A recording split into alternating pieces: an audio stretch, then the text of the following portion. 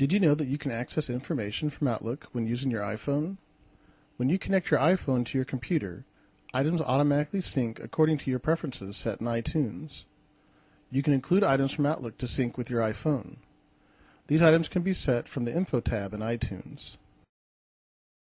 Contacts in Outlook can be synced by selecting the Sync Contact With option, and then specifying Outlook as the application to be synced. You can sync all of your contacts, or you can limit the contacts that are synced by selecting specific groups.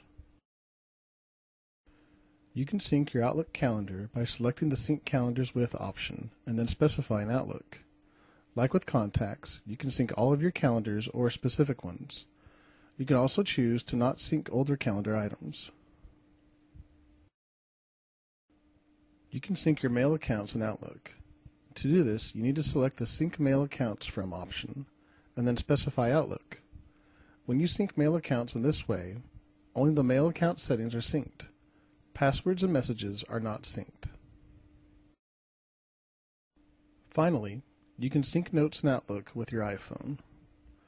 Once the initial setup is complete, each time that you connect your iPhone to your computer, the changes made on your computer are synchronized.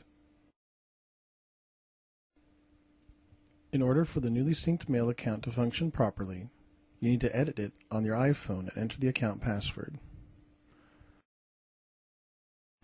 Once you've entered your password, you will be able to send and receive email for that account on your iPhone.